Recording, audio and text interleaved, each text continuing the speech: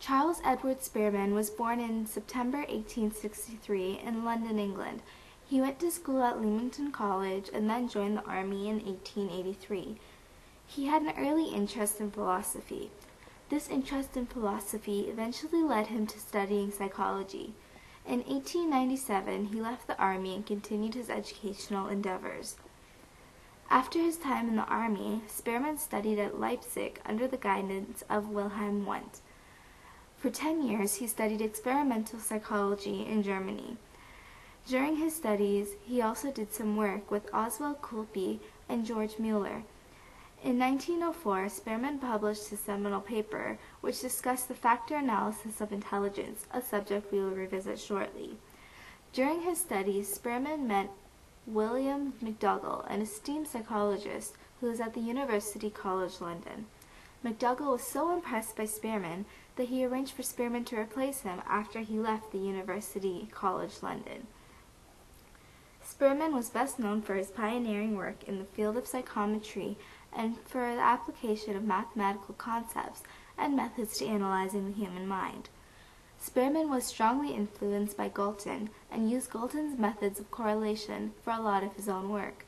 Spearman went on to develop psychometric methods such as rank correlation and the two-factor analysis of intelligence. Spearman died in September of 1945. Spearman developed the rank correlation coefficient. Spearman's rank correlation coefficient examines the relationship between two variables. Rank correlation is used to determine the strength and direction of association between two variables. The sign of Spearman's correlation, being positive or negative, indicates the direction of the relationship between the two variables.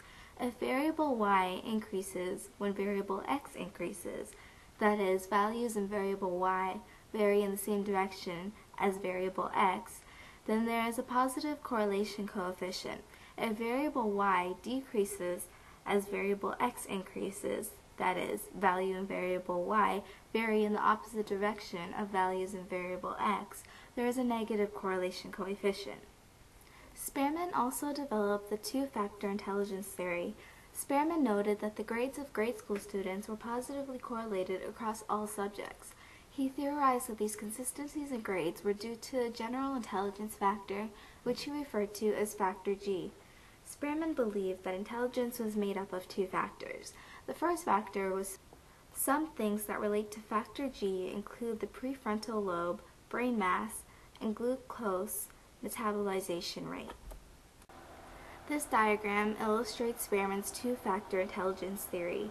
Each of the small blue ovals represent individual mental tasks, and the inner circle, labeled G, indicates the general factor.